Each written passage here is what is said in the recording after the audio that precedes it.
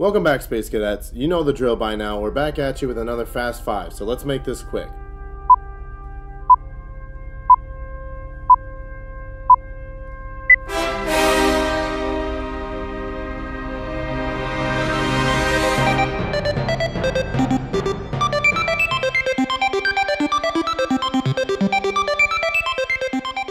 So for our third venture into the Marvel Madness score that we're bringing to you from Outer Space Gamers, we're touching on the god himself, Thor. So Marvel released 3 different films throughout their multiverse so far. Thor in 2011, Thor the Dark World 2013, and then most recently in 2017, Thor Ragnarok. We're going to kick things off with Fast Fact number 1. Thor is directly based off of the Norse god of thunder, also named Thor. Creators Stan Lee, Larry Lieber, and Jack Kirby were unsure if they wanted to keep the mythology behind the superhero, but ultimately decided that the easiest way to make him strong was to keep him as a god. Thor's father Odin, also a Norse god, sent Thor to Earth in order to learn lessons of humility and actually erased all of his remnants of godhood. The Thor that we get to know and love goes by his human name, Donald Blake, and is a medical student helping the poor and sick. This is where Thor's compassionate and docile attitude stems from. With this in mind, Thor is actually a god in a human body. Who would have known? And we're going to get things right back into it with Fast Fact number 2. So as my counterpart just shared with you, Thor is a god. He's a god from Asgard, and as the ilk of Asgard would say, he's also a protector of Earth called Midgard. Some of his abilities as a god, he's strong, superhumanly, and has a magical hammer, Mjolnir, which allows him to hit hard, also gives him the ability to fly, and those only worthy to pick it up can do so.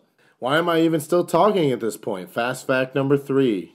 Thor, or Odin's son of Odin, Odin is the king of Asgard. His wife, Thor's mother, and Loki's mother, Queen Frigga. There's also some key characters that have come up in the Thor movies as well that you should know, getting us ramped up for Avengers Infinity War, the bold Lady Sith, and so the so-called Warriors 3, the swashbuckling Frangel, the serious-minded Hogun, and the jovial Vlastag. And we're still going. Fast Fact number 4. Thor's brother Loki, that has appeared throughout the Marvel movies, is actually responsible for the initial creation of the Avengers as seen in the first movie. Due to Loki's trickster abilities, he is able to create illusions. Inadvertently, in the comics, he is responsible for the formation of the Avengers by creating an illusion of the Hulk to draw Thor into battle. But what Loki didn't know is that this in turn brought the original team together in the first place. This makes perfect sense when looking at the first movie, because Loki is the first enemy that the cinematic Avengers team fight together first. And to wrap it all up, we have Fast Fact number 5. So, as we touched upon in the first Marvel Madness Fast 5 film that we brought you, touching on Captain America, we talked about how viewers might be kind of feeling on death row a little bit with Avengers Infinity War coming up. And, we've seen some pretty tragic moments in the trailer so far of, possibly some of our beloved characters that we've come to know and love being able to, be expendable in this film. And so with the most recent installment with Thor Ragnarok, 2017, Ragnarok predicts Armageddon. And so, characters in that film, were at the same time on the chopping block for that. We did not lose Thor in that film. We lost Odin, spoiler alert for those who have not seen Thor Ragnarok.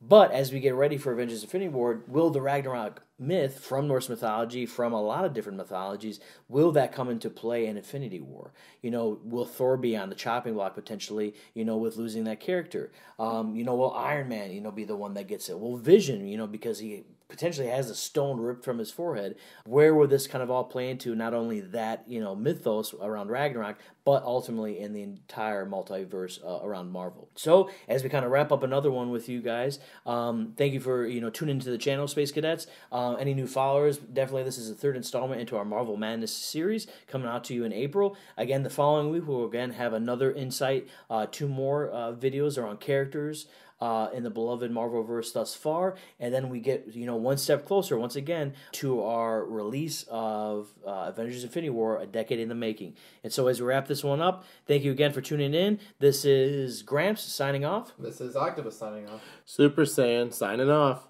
Thanks again, Space Cadets. Over and out. As my friend Octopus just told us about, Thor is a god. He's a god of the good.